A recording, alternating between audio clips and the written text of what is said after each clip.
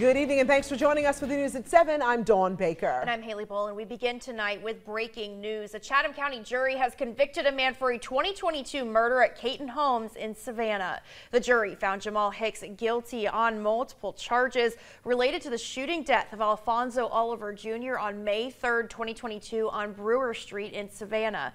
Hicks was convicted on charges of malice murder, 2 counts of felony murder, aggravated assault, and several firearm offenses. Prosecutors say Hicks shot Oliver 13 times in the back following a fight earlier that day. Judge John Morse sentenced Hicks to life without the possibility of parole.